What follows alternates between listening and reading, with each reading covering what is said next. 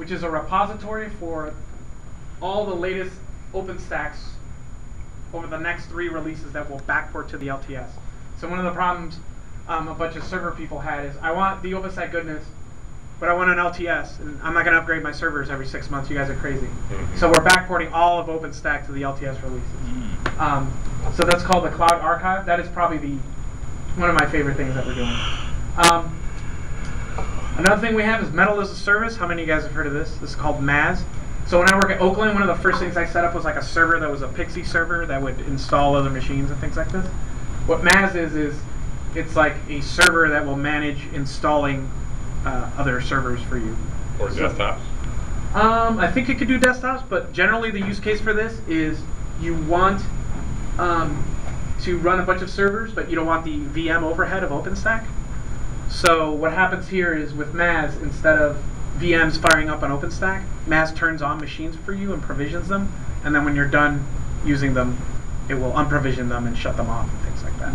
Is it IPMI, or how is it turning machines on? Yeah, actually it does have IPMI support. Wow. Oh, it doesn't work very well, though. It says it right there. It works reasonably. It's not well tested, but like once something is functional, it's generally functional. Yeah. And it basically allows you to treat a group of hardware systems as a cloud and say, give me a system, and then it installs it fresh for you, and then put your SSH keys on it, you SSH into it and use it, and then you say, okay, I'm done with it. And it turns into the pool. Yeah, then it shoves it back in the pool. Okay. So there's cool videos on that. It has like this cool circle, and it shows you what's being deployed, what isn't being deployed. So how you control MAZ and OpenStack is via this tool called Juju. I heard Ryan gave you guys a decent talk about Juju a few months ago. Yeah. So one of the new things we have is Juju is awesome. we have a Juju GUI. Please work.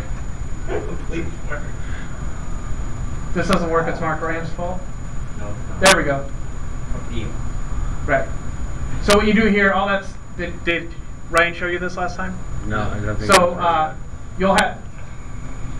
you'll have Juju, and you'll have your MAZ server sitting in your data center or your OpenStack. Juju actually doesn't care, and you'll say, I want to deploy PostgreSQL.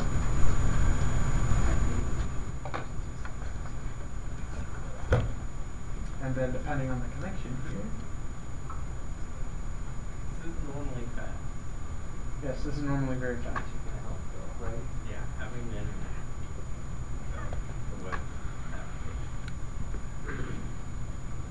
Alright, so what will happen here, and then you'll get a little box. And here you'll be able to click and deploy servers. And then when you say, I want WordPress, and you drag it onto that thing, MAZ will go turn on one of your servers in your server farm, install Postgres on it, and then you'll come back here and you'll draw a line. This is actually really cool. You'll draw a line between WordPress and whatever this is, and then it'll connect those two together and make a relation, and then you'll right click and expose this, or you can just drag them around. So what's cool here, this mouse, I swear to God. So this part actually does work really well. So what will happen here is you'll have your WordPress, your Memcat, you'll model your thing however you want, and then when you want to scale more, you just click on this, and is it control click? There it is. And you'll just add unit, and then it'll keep turning on more servers, and you'll scale in like 5 minutes. So this is pretty cool. This is something that Mark Ram's team is leading at Conical, and it's really awesome. What's great about this is the way you model and do this, you can either do it on Amazon, HP Cloud, or on your own hardware, which is really handy. And then you can move stuff around. I guess we have updated Java, but who cares? Any Java folks in the crowd? Typical storage. Oh, another one. If you can find someone who can do a talk on Ceph, that would be really great. Ceph is a clustered file system by the guys at Inktank, and I haven't had a chance to play with it, but it's pretty awesome. One of the Inktank evangelist guys is in the so you should be able to find that. Okay. Get that. That guy will be awesome. Write that down. I will. ARM support. I don't know how many guys have ever seen ARM servers. Are really awesome because you can pick like 200 cores in like a 2U chassis or whatever. I've actually seen one with Calzada actually deploying all this stuff. So that's an area that's going to be pretty awesome. And then all of the cloud images on Amazon and all those public clouds are all up to date now, thanks to Scott Moser. That's what he does every day. I don't know what takes him so long. There's a bunch of secure boot stuff that we had to do.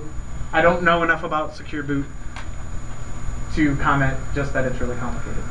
And typical toolchain stuff. So that's server stuff. But the big ones are OpenStack, Maz, and Juju. This is kind of like our little platform of deploying stuff. So. All right, I'm really done talking. Okay. Are you sure? Any other questions? Anyone else want to talk about something? I think I can. I think I might be able to.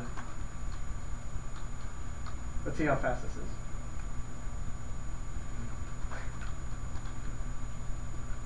Okay, next time when I'm ready, I'm going to deploy an entire WordPress in like 2 minutes. Okay. You want to go back to your guess? Oh, yeah.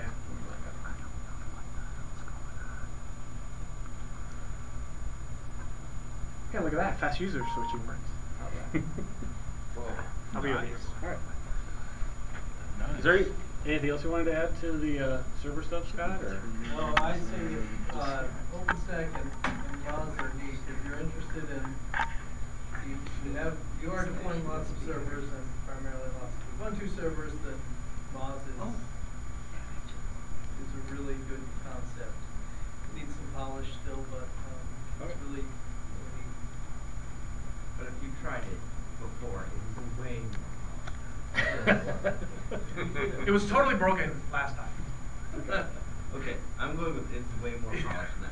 I never got it. So the things with things like Mass is people are like, oh, I need a server like that. Let me go home and mess with it. But you do need to know like how your network is laid out. Like we have some people trying Mass, but they don't control like their DHCP server or their DNS server at work, and they set it up and it like conflicts with stuff. And so like you should have like your own little network. You should know like what a VLAN is. I need. It's kind of sensitive. It's kind of sensitive to things like that. Right. If you're at work, this has happened to me before, and you start setting up your own DHCP server, and like, yeah, and like the network team doesn't know, and then you're in trouble. There's some angry. Okay.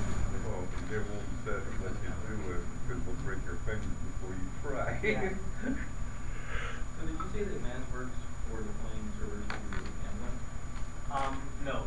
It allows you basically to treat your local hardware as if it were cloud. You can set up kind of like an Amazon on your own hardware. Yeah, and then if you want, and that for hardware, you get hardware nodes, and you can say, provision me something, and then return that, and kill it.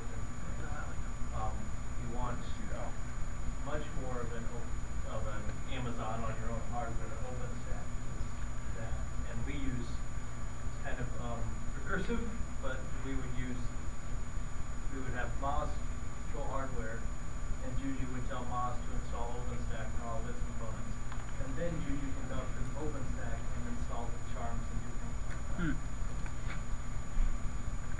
So you install OpenStack. Juju lets you operate OpenStack. Yes, Juju lets you operate basically a machine provider thing, and Moz is one of those, and OpenStack is one of those. Okay.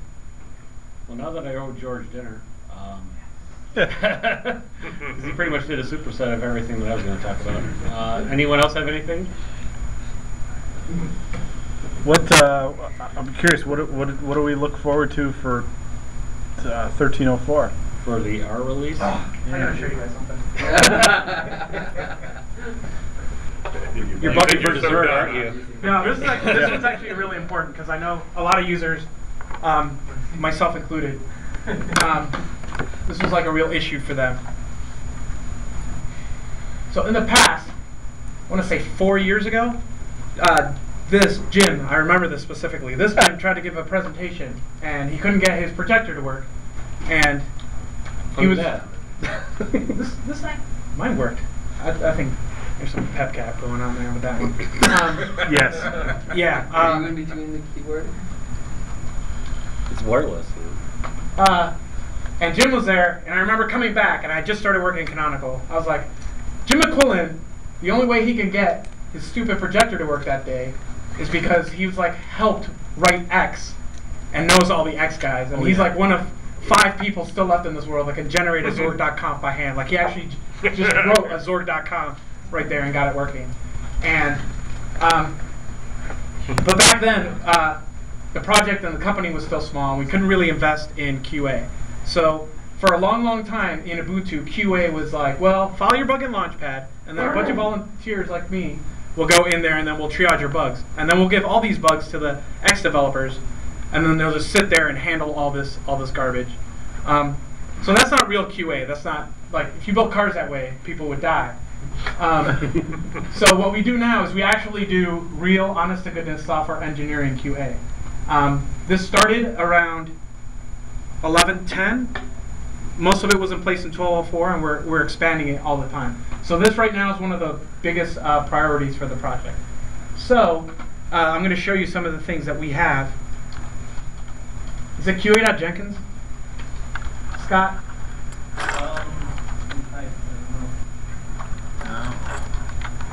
Jenkins.qa. Thank you. QA.ubuntu.com. It's third one down. Thank you. Plus. All right, next time I'm bringing my own keyboard.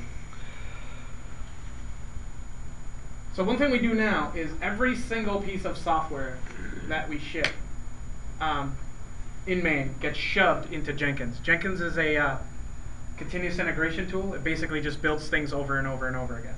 And then when something breaks, this thing turns either yellow or red. So right now, this thing is broken, and this thing is broken.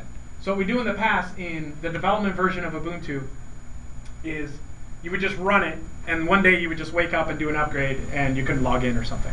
So now what happens is if any of this stuff hits red, it doesn't hit the archive at all automatically. Someone has to go fix it. And on top of that, the developers are now forced to upload to a staging area before it even gets to the development release. So that's really handy. And then we tie that to this thing called errors.ubuntu.com. How many of you have ever seen anything crash in Ubuntu and it tells you something really bad happened, click this, and you can send a report to developers. And then it keeps asking you over and over and over again, and you're like, dude, I sent this already. So what we've been doing is collecting a lot of data, and this is like a huge database built on Cassandra. And we're now actually starting to collect stats on what things and crashes are happening. So we've collected over 22 million crash reports since May. There's actually a talk on this I can send you guys later where the guy who wrote this actually talks about it. What's really great about this is that for 13.10, that's what's coming up. 13.04. Yeah. Sorry, this is very cyclical of me. So for 13.04, what will happen is, in the stable release, what will happen is, let's say a developer does a fix, it'll go out in a phased update. So 1% of Ubuntu users will get that fix. And then if no reports come back, then they'll double that. And then they'll keep doubling that like every day. Now, if let's say they get halfway through and there's a huge spike in the amount of errors, the update just stops going out, which is awesome. Android's been doing this for a really long time, right? Where it's like, hey guys, a new version of Android is coming, and like nobody knows when they're going to get it because they're doing a phased update, right? And like every upgrade they do, the thing reports back whether it's successful or not. If it's bad, they stop updates for everybody. Right. In the past, it was like, hey everybody, don't upgrade today. Your computer will break. Yeah. Which is totally have to be on IRC that day. Yeah, if you weren't on, if you don't know me. Or something. So the things we used to do were like reactive QA. It's like, well, we published this fix, and if no one's reporting bugs, it must be working, which is like fine when you're like really small, but when you start to get big and say you're enterprise level, you have to do things like this. So now we're able to tell. So the next smart thing would be to send it out to the people who are really quick at sending error Right, messages. so what we're doing for this cycle is we're telling the testers for the alpha to run the proposed version. So even if you're running the alpha releases and stuff, there'll be a group of canaries ahead of you to like run into that stuff. Which is great because we're forced to run the alphas whether we like, because we're a dog fooding company. So I'm really happy about this because, you know, if someone wants to. Can you opt into the 1%? Yes, absolutely. Yeah, you just run the proposed directory. Let me just show you some of the other things. Is that actually limited, or is it? No, whoever wants. You just add, it's like enabling a PPA or something. Here we are. So, over the past, I think this is the past 30 days. Oh, this is just the past day. These are the packages that have been causing the most amount of problems in Ubuntu. So if like 5 of you run into that problem and hit submit, what happens is that frequency number goes up by 1. And now Ubuntu developers have basically reorganized their workflow to use this data. So that means that there's a greater chance that if there's a problem that's affecting more people, it'll get fixed sooner. So that in conjunction with the Jenkins, when you tie in with the Jenkins stuff, what will happen is when a developer hasn't even made a release, he's committed it to VCS, and if it's failing, it won't allow them to actually like commit it anywhere. So we think that's really cool. What else? Hold on. That is very neat. The ones that are crossed off there are the ones that were fixed. Yeah, I think so. Let me make this to.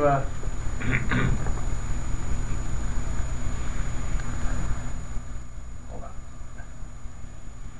So do they still accept volunteers for helping with that type of stuff, or is that? Oh yeah, just absolutely, absolutely. The nice thing is before, you had to be like, hey, you want to help Ubuntu do this, and then we had to give classes here on how to triage bug reports and do all that kind of stuff. Now you don't even have to do that. Even if you have no idea what you're doing, if something's crashing and you hit send, that like helps because it attaches all the right logs. It does. But if you want to help fix that stuff, is that where you? Yeah, there's a whole group. I could tell you how to get involved. Just a little feedback on that. You have to remember what your user ID and password is to log in to do that. You might want to recommend an anonymous button. You shouldn't have to log in. No? Okay. To send bug reports? Yeah, you just submit it. Oh. Yeah, before you used to have to be like, here's how you use Launchpad, and then the guy would be like, I quit. Yeah. Where did I put? Oh, sorry. Let me go back here. So on top of that, let's do the past year.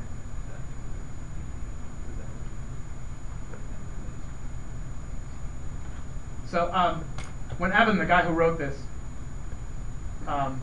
when he was doing this demo, he also did the opposite, where he showed a graph of the amount of error reports coming in, and it was nice and low, and then the developer did a fix, and the error rate actually went up because the guy made a mistake and like accidentally broke something. So when you have data like this that you can update on the hour, it kind of makes it easier for us to catch something before it hits you. Did I switch this to 96 now? Past year. It's the past year, but it didn't. Is there a? Do you have to submit it or anything? Yeah. Well, it's got July through. Hit enter. I think that might be too much. I think it crashed the view. See, Yes, and an error occurred right along the wall, Yeah. probably the most frequent errors. This is a ton of data, believe it or not. Can you give an error report on the error page? Yeah. Yeah. Will it generate a? Hey man, patches accepted. Yeah. So, okay, so yeah, this is the past month. I think the other one like overloaded the view. Even the past month is that jockey. Yeah, exactly. Problem. Right.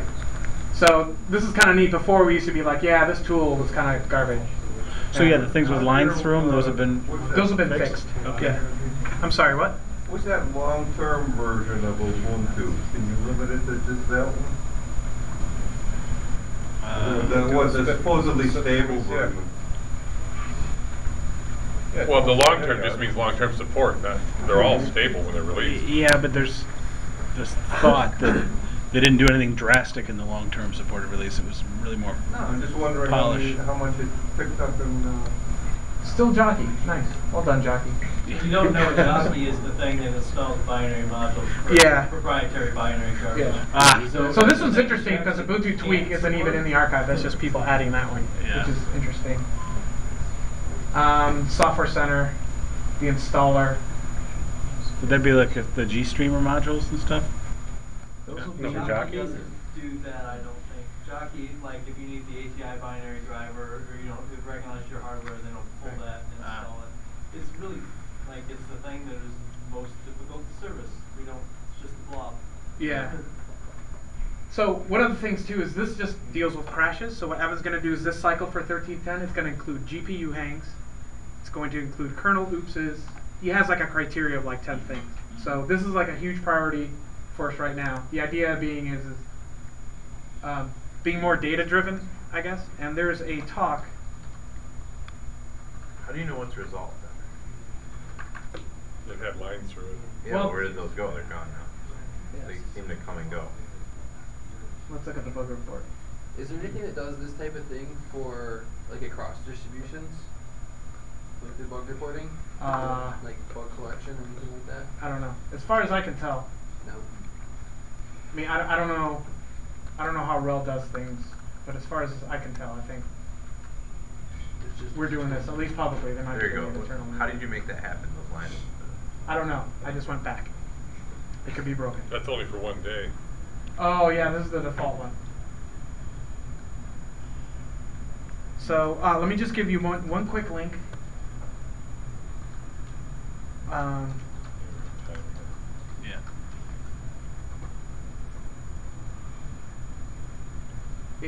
I will send you guys this link, but Evan, the guy who wrote that, basically, he did a lightning talk with all the data,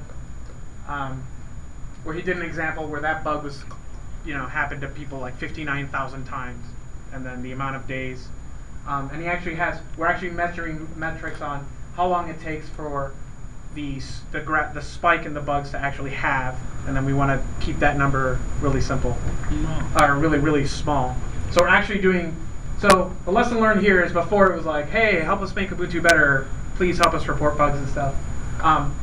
But now we're starting to do more of like a professional thing where we keep things building all the time. And if you commit something, even if it's not released and it breaks it, it does not ship, period. One of the consequences of this is now the alpha image is supposed to be buildable every single day up until release. So we're getting rid of alpha releases. So instead, every day's daily build Every day is alpha. is buildable and installable, and if it's not, there'll be red stuff everywhere and all that kind of stuff. So you might hear that we're getting rid of the alpha, and you're like, wait a minute, that makes no sense. But the idea is basically be a beta, a big call for please install it, beta, and what they call beta, and then Right. that's it. yeah. That's really it. Okay. Right. We're gonna start beta. Oh, okay, cool. All right, now I'm done for real. No, done. Oh, all right. May have moved up a little bit. Thank you, George. Yes, very nice. Thank you both of you.